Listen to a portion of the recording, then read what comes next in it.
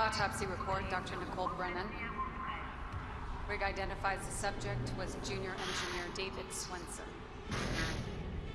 The subject was dismembered after falling into machinery, allowing...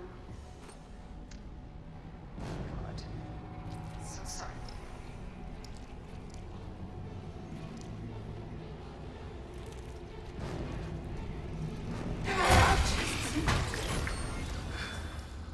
Why did I get scared from a fucking hologram, man? Postmortem spasms.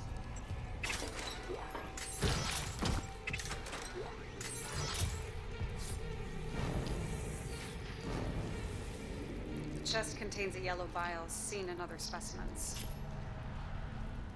I've seen this vial react to dead or bioprosthetic cells. The dead tissue is absorbed, recombined, then reanimated.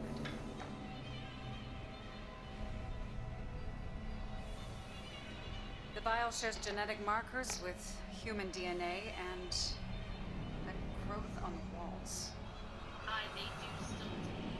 It's all connected to the marker from just 7. The muscle spasms? Wow. Dr. Kine studied the marker. Dr. Kine has vanished. Unless he's with the survivors on the mining deck. You'll rest easy now, David. I promise. End log.